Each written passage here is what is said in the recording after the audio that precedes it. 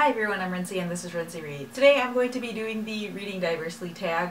This was created by Holly and I was tagged by her as well. Basically all you do is you go through the 6 continents and you just recommend a book that you have read from every continent, and then you list a book that you are interested in reading from every continent. I've been watching everyone's videos that have put them up already and I'm really enjoying it because everyone's really talking about different books, which I thoroughly enjoy, and I've already added a bunch to my TBR. Also, just so you guys know, this tag isn't meant to like shame people or make people feel bad about the books that they haven't read or like their own lack of diversity. It's really just to have a conversation about these are potential books that you could be reading if you are interested in increasing your diversity and reading books from other countries and things like that. So I'm going to start off easy and start with my home continent.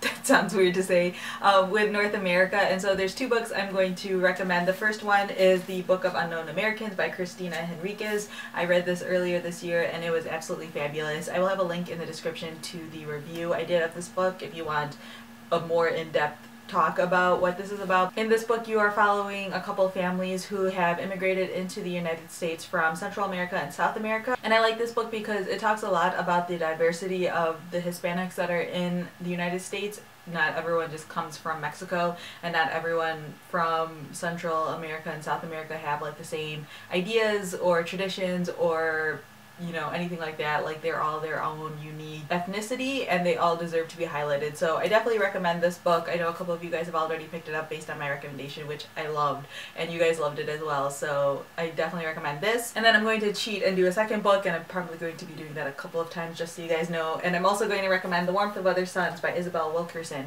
This is a nonfiction book and it's a bit of a chunker, but it's totally worth the read. Basically, you are following the history of Black Americans in the South from about the 1915 to 1970, and it basically just talks about how Black Americans from the South migrated to different parts of America, specifically northern states, northern metropolitans, and California. And it actually talks a lot about the history of like how you can track that if you live in this certain city, your descendants probably came from this specific state, just because of the way the train lines worked and things like that, which I think was really interesting. This is an aspect of American history that is very rarely talked about. In fact, I don't think it's ever really talked about. I mentioned this in one of my other videos, I think when I was talking about I Know Why the Caged Bird Sings, but I feel like this period of Black history is very much ignored because people sort of just assume that Black people did nothing after slavery but before the Civil Rights Movement. Like, they disappear from United States history for that entire period, which is so ridiculous. So this book is a really great filler in terms of like providing you with some information about that time period. And then in terms of a book I am excited to read, I have What We All Long For by Diane Brand. This is a Canadian book and a Canadian author, and it follows this Vietnamese family that migrates to Canada in the 1970s, I believe. I'm super excited to read this. I'm actually reading this along with Hello Hemlock. This isn't like one of their books of the month, but I'm going to be providing some content in the month of December based around this book, so I'm very excited to be doing that, and I'm very excited to read this book. So this is a book that is for sure going to be read because I need to read it so I can write my stuff for their website. Next we're going to go to South America, and this is the one that was the hardest for me because I haven't really read that much South American literature. I read Love in the Time of Cholera a really long time ago, but I like barely remember it, and I don't even have a copy, I don't think, anymore. I was like searching my shelves for it, but I don't have it. But I'm well aware of the fact that my South American literature is like nil. So I recently went to the library and I picked up Juan Pablo Villalobos' Down the Rabbit Hole. I know that Wicca over at One Book One Review recently reviewed this book, and that's actually what brought it to my attention. I decided to pick this up, and it's also a pretty short read, and since I got it from the library, I'm going to be reading it before it's due. So again, I have a book that will be read hopefully in November, otherwise I'll redo it for another month.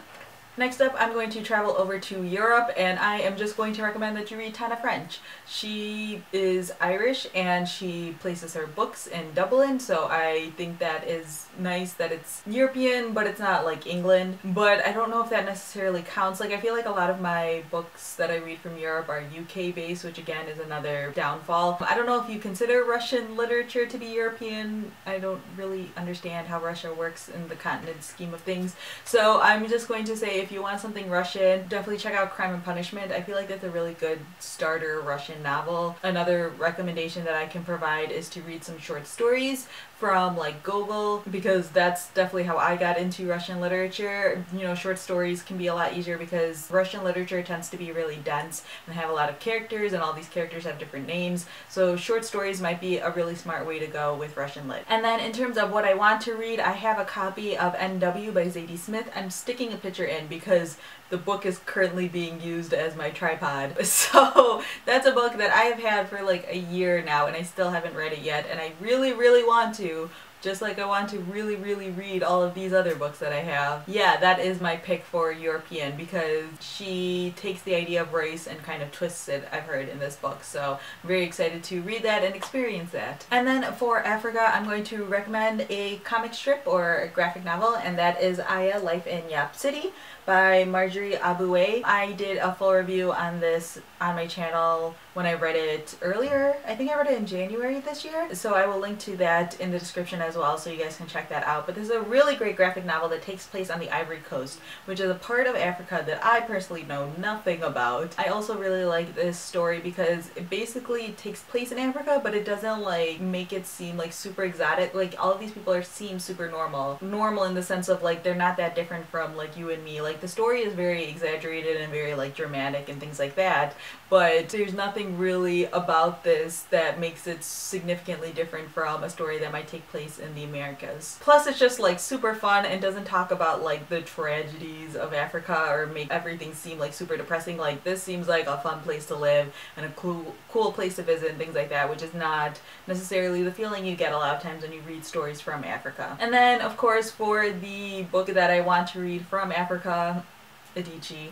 I still haven't read anything by her and I already own this one, so I really need to read this because I want to, and it's because I know it's going to be good. I know I'm going to like it. I just need to do it already. I need life to go on hold so I can read. And then for Asia, I am picking up How to Get Filthy Rich in Rising Asia by Mohsin Hamid. I read this in 2013, I believe, and it was by far one of the best books I read that year. This book is told in second person, which is really unique and really well done. Things like that usually feel very gimmicky, but he pulls it off so well. And this takes place in an unknown Asian country, but most people assume that it's supposed to be Pakistan because that's where Mohsin Hamid is from, and it's very similarly described. Like the way the major city is described in this book is very similar to the way the major cities in Pakistan are. I also did a review of this book, so that will be linked down below if you want more information on it, but this is a really well done book. It's really short. It took me like a day to read because I was so engrossed in it. So if you're looking for something that's Asian that isn't like China or Japan, which I know a lot of people read from, and that's great, but if you want something that's not from those two countries, check this out. And then in terms of Asian authors that I want to read, I haven't read any Murakami at all, which is really surprising for me, but I'm really intimidated by him because I know everyone loves him. I feel like I need to read like Murakami in secret. Like I need to like not post about it and not put it on Goodreads or anything like that and just experience him in like a bubble without like the outside pressures of everyone else loving him. So I've been putting him off because I want to like get to a place where he's not super duper hyped up and I can just read it and experience it without feeling like I have to love it because everyone loves him. And then finally for the Australia, New Zealand, Oceania section of the world, the book I'm going to recommend is Jellicoe Road by Marlena Marchetta. This was such a good book. I believe I also read this in 2013, and I think I also did a review on that, so again you can check that out. But I adored it. This is a young adult novel and it takes place at a boarding school, which is something that I absolutely love, and this is one of those books where you just start reading it and at least personally I had no idea what was happening, and then it takes you on such a crazy journey, and oh, it was just so good, and I'm super excited because I want to read more of her books. I think in other countries it's also called On the Jellicoe Road, so definitely just keep that in mind if you don't live in the United States. But this was so good, and if you haven't read a lot of things from Australia, which I've seen a lot of people say in these videos, that is a really good one to check out because it is young adult, so it'll be a little bit of a faster read. And even if you don't like young adult or are put off by that genre, this is worth it. Like, this one is so good. And then the final book that I want to read from this area is Richard Flanagan's The Narrow Road to the Deep North, I believe it's called. It just won the Man Booker Prize for this year, and I've heard really good things about it. Katrina over at Little Book Owl recently read it and absolutely raved about it. I'll link her reviewed. But a lot of people have been raving about that book, especially since it recently won the Man Booker Prize. But yeah, those are all of the books that I wanted to talk about. Feel free to leave some comments down below. If you make videos, do this tag. I am tagging everyone. Just do this tag. Even if you don't have a lot of books to talk about, I feel like it's important to just get the books that you do know talked about, because a lot of times when we talk about reading diversely, a lot of people are just like, I don't know where to start. So this is a really great way to get people started and to give people recommendations about books to try. Secondly, if you don't make videos, feel free to like just answer down below what some of your favorite, I'm going to say non-North America and non-European authors are, unless you have some recommendations for like Eastern European authors. I would love that. So if you know Eastern European authors, or if you know South American authors, I've asked for South American authors in the past and I sort of have a list going, but definitely Eastern European or Australian or New Zealand. Those are the areas that I can tell I need help with. So any recommendations in those areas, leave in the comment section. So yeah, that's all I have for now. Thanks for watching.